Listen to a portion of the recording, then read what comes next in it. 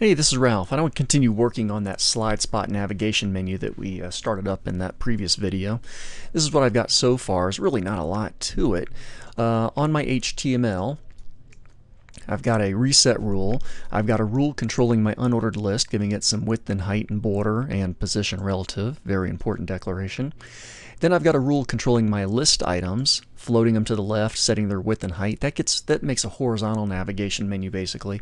The border here is just so you can kind of see what's going on. I'm going to be getting rid of that border pretty soon. And of course the anchor tags within my nav menu, I've set them to display block so I can set their width and their height and make them button shaped. My anchor tags are a bit smaller, width and height, compared to the list items that contain them. I've given them a visible border with border radius, text align, text decoration, font size, and line height just for aesthetics, and margin just there to help them line up all nice and neat. So that's kind of what I have in order to create this navigation menu. If your goal is for a horizontal navigation menu, you are there. I want to format this blob, and if you forgot what the blob is, jump back over to my code here, jump over to my HTML file, and basically on my navigation menus there's this little span inside of my unordered list, and it's classified, or class equals blob. I need to make this blob so that you can see it. So back on the CSS, scroll this up a little bit, and basically it's .blob.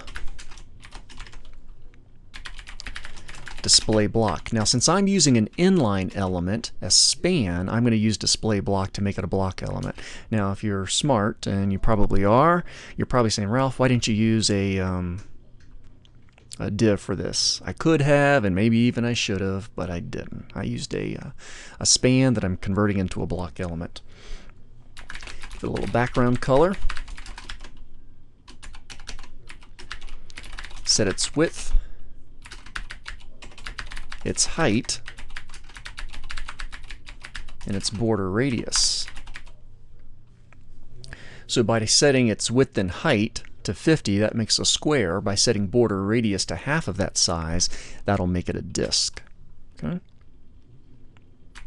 Little box shadow action going on.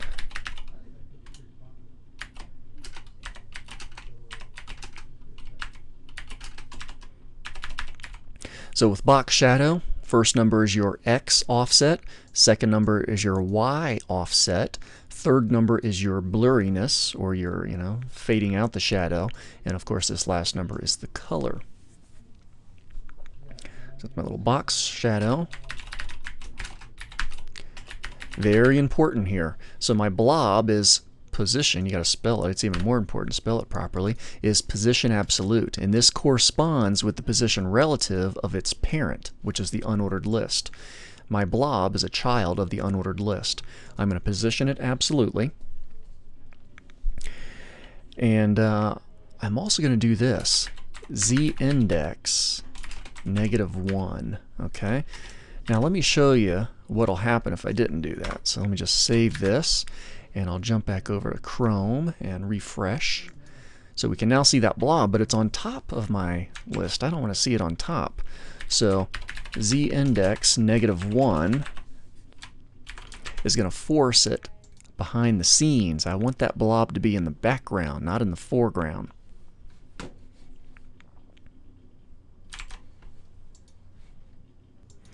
Okay, and the last thing I'm going to do for this disk is for the aesthetic part of it, but basically I'm going to do a Moz transition effect. Now I used left as the measurement because basically I'm going to be changing its positioning, its position from the left, so I did left here. You could also do the word all, okay, but I'm going to do the word left. 500 milliseconds, that's how long I want my animation to take, and I'm going to choose ease in out. I think that looks pretty nice, and I'm just going to duplicate that line a couple times. One will be for Moz or Firefox. We'll have WebKit for Chrome and Safari. I'm also going to throw an O in there for Opera. So, and I have heard that IE10 will support this, so good. Yeah, it's good to hear. We won't see the impact of this yet since I'm not repositioning, but otherwise things are going pretty well, and that takes care of the blob. Now, the next part to change is the location of the blob disk in relation to each page that I might be on. Okay, so what I mean by that is when I am on page 1, I want my disk, my blob, to be literally right behind the item 1 menu item. When I'm on page 4, I want the blob to be right behind the middle item 4 list item. So I'm going to have to adjust the positioning of this pink disk for every page that I can be on. I've got a 5-page website, so I had to do this 5 times. So I'm going to indicate page 1 space dot blob. This is a descendant selector. Okay, descendant selector. There's a situation. Let me go to my page 1 HTML. My body is uniquely identified. ID page 1, # page 1. Within page 1, I want to manipulate where list item 1 is. Okay, # item 1. I'm sorry. So, sorry, not the item 1, but the actual blob down here. The blob within page 1, its location. So let's go ahead and get that. So my blob within page 1, where do I want it to be? Now I don't have to do position absolute because I took care of that up here on my rule for the blob. I just have to say where do I want it to be. And I'm going to say I want it to be 5 pixels from the top and 21 pixels from the left. Now you could be thinking, where the hell are you getting those numbers from? It's because I did this already, okay? And I did trial and error left and right, trying to find numbers. So let me save that, head over to my browser, watch when I refresh, and that kind of centers that blob right where I wanted it. Maybe you can even adjust it a little bit more from the left. Oh, by the way, part of it's going to look a little bit off because I've got these borders. The border wasn't part of the finished product. So if I were to get rid of the border on my list items right there, centers up a little bit better, but still we can alter those a bit more.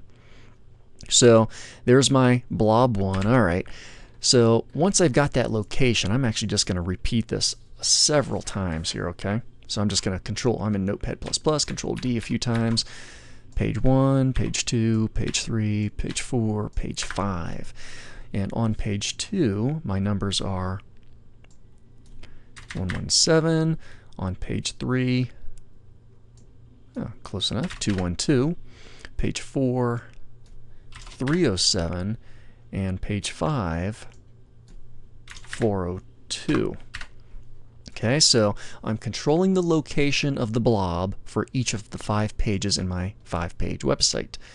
So now when I head over here and refresh, page 2, it's in the right spot, page 3, page 4, oops, I want to zoom it. Yeah, let me just zoom in a bit so they're all kind of equal. 3, 4, and 5. Okay, so now I'm zoomed in, and you can see that that's not too bad. That at least gives me an active indication of which page I'm on. Head back over to our code. So that takes care of the blob location. Let's see, let's also do this. Page 1, item 1, anchor.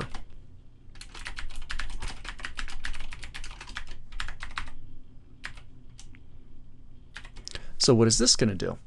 This is going to control the border of the anchor of the list item of the active page. Okay, so that one's pretty easy to do too.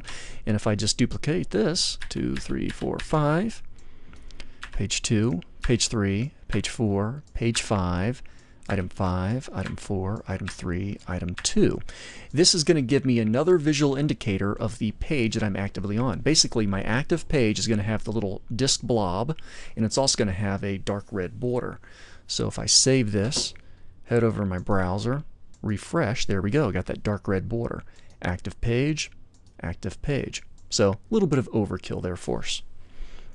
Jump back over to the code. What else can we do to this? Let's see. Let's go ahead and change a hover status. Let's do list item, item 1, colon, hover, anchor.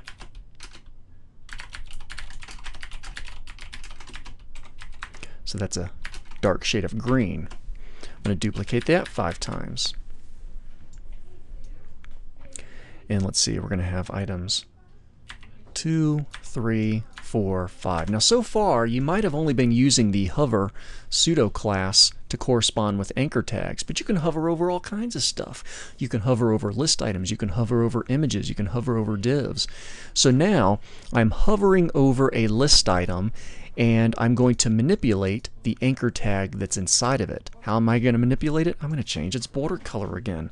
So this is saved. I go to my browser and refresh. So now when I hover over, and notice I don't even have to get to the anchor tag. I just need to hover over the list item. So when I hover over that list item, it's going to change that border color.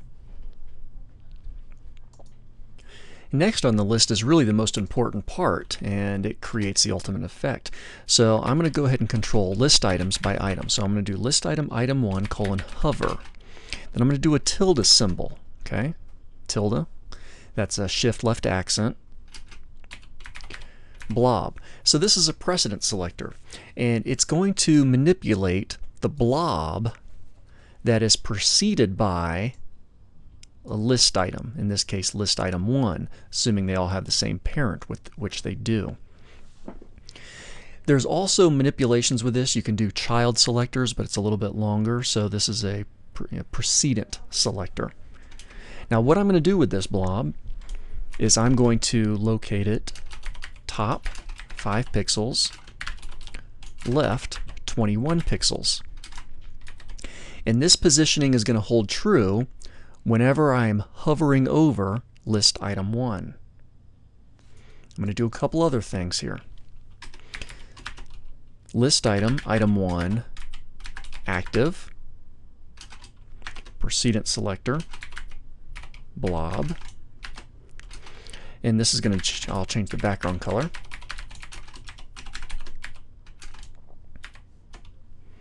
And one more, list item, item 1, active. This is actually going to change my list item. Color black, and let's see, font weight bold. There we go. So that is an important step. Now I'm going to go ahead and take this chunk and I'm going to duplicate it 5 times. So I've got it on here 5 times now. Let me zoom out just a little bit so you can see all 5 at once. There we go. So I've got all 5 the same. And now I've just got to update them. There's item 2, item 3, item 4, and item 5. And really the important thing I need to change is the positioning, which I already really know. My second one is 1117 pixels from the left. My third one is 212.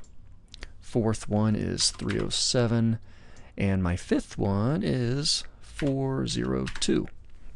Okay, so basically when I hover over item 2, my blob is going to reposition itself 117 pixels from the left.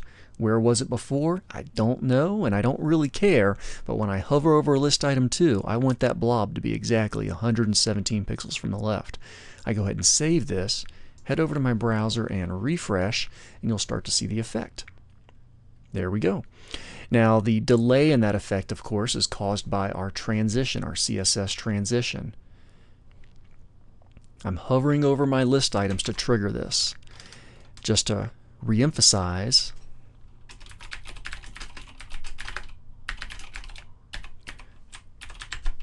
put those borders back in there, you'll see the blob start to move as soon as I hover over the list item. I don't actually have to hover over the anchor tag.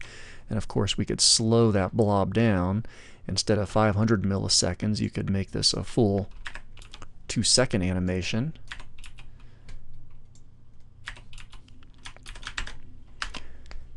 Then it just goes a lot slower. I like the faster action myself. But there you go. So let me just go ahead and undo those back to 500 milliseconds or half a second. I'm going to take that border off of my list items, save it, browser refresh, and the illusion is complete. So, and of course if I click and hold down, my blob changes from pink to light blue, and I get a little bit of text change too. So there's your Slidespot navigation. Use some creativity and think of different ways you can apply this kind of technique. Take care.